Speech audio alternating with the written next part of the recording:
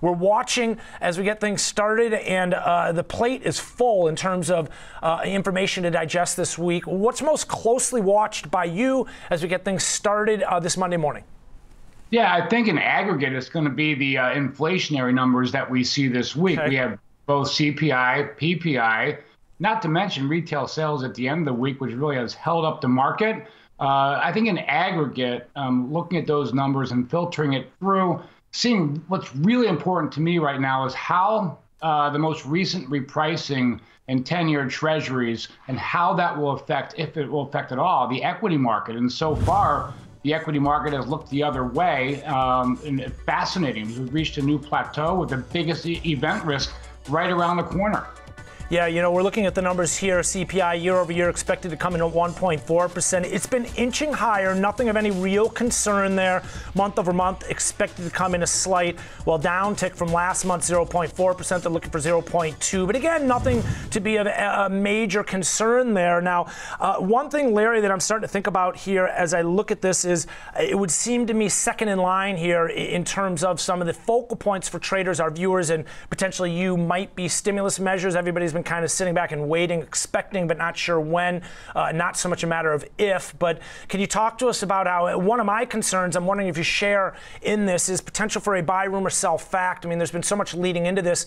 Ultimately, if lawmakers are having a hard time getting to this point and ultimately efforting this stimulus package and moving forward, what comes next? I mean, it seems like we'd be kind of stuck in this void or this lull where we're waiting for them to even begin talks about if there's more to come, if even necessary for us to do more. Some of the Fed speakers, well, Kudlow over the weekend was pretty clear. He doesn't think we need to do more. Right. No, you're right. And I do think the way, if you look at the current relationship between equity markets, the dollar, and treasuries, I still think there's plenty of room to move, whether there's a deal or not a deal. And I think that's the whole weekend. I mean, the EU, UK, they couldn't come to a deal. Our deal, of course, for us, much bigger with fiscal stimulus. The market seems to be pricing in something that will occur, but it won't be what the market really wants. And I think there really is room for big moves in the market. That's why we're seeing, you know, somewhat elevated implied vol levels around most asset classes, except for treasuries, which continue to be stuck near 20-year lows in terms of its volatility. Yeah, we've been talking about that. They did inch up a little bit, it seemed like last week over the last couple weeks, but maybe similar to the inflation data, or obviously they're a reflection of the inflation data, nothing really to be too concerned about. Rates there inching higher yet as well. Let's talk a little bit about the U.S. dollar, because oftentimes we talk about weakness in the U.S. dollar providing a little bit of tailwind or a little bit of support for the indices. It seems like with the dollar coming back off that 95 level, with some of the stimulus talk kind of being rekindled, it seems like the dollar is losing some of its strength again, or at the very least losing some of that bid that we had seen off that 91.70 low, but still kind of range bound, also similar in terms of what you were talking about rates. Maybe nothing to get too discouraged about in terms of recent weakness for the bulls, but certainly the trend's been lower, a little bit of an overcrowded trade. What are you seeing in terms of the greenback, Larry?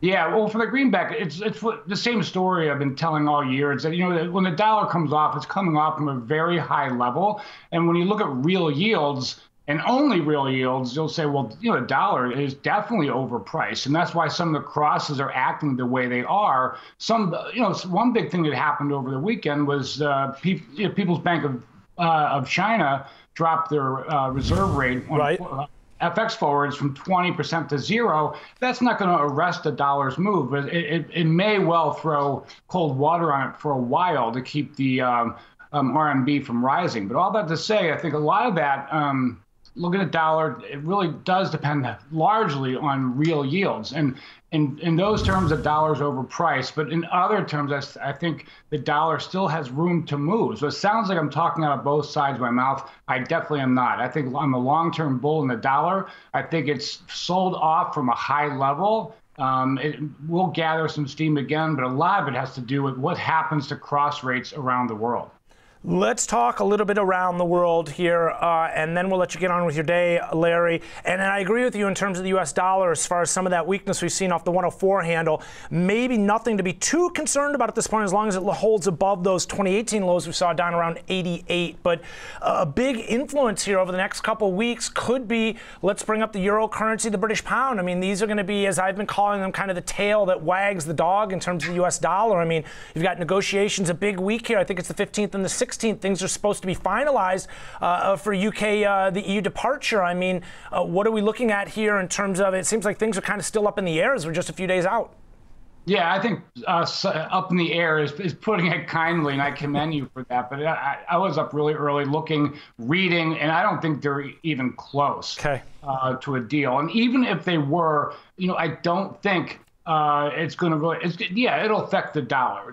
But I don't think the euro is that cheap relative to the dollar. The dollar might be a little bit more expensive due to real yields. But all that to say, I think the EU, UK are really far away, even probably farther away than we are to a deal with getting something done, especially in the next 25 days or so. I mean, there's always a chance for an outlier, of course, but all that to say, there's so many moving pieces there that I think they're pretty far away from getting anything done. We're hearing about how it may require the French backing down from that kind of hardline approach towards British fishing waters. That seems to be one of the latest kind of, or most recent sticking points. Let's talk about the Japanese yen. I wanted to get your thoughts. I've been keeping a close eye on it, how, well, for the most part, it hasn't been providing a lot of directional conviction one way or the other. We did see it start to lift a little bit as the indices sold off. Let me just double check. That was started to see it rally into the middle of September, but it saw limited follow through. We could pull the chart here. For the most part, it's been sideways. I'd imagine a reflection, Larry, of some of that wait and see type mode, and how, well, I was talking at the top of the show about how Kashkari has talked recently about how some of the recovery here in the U.S. is kind of plateaued. I think we're seeing that globally as well.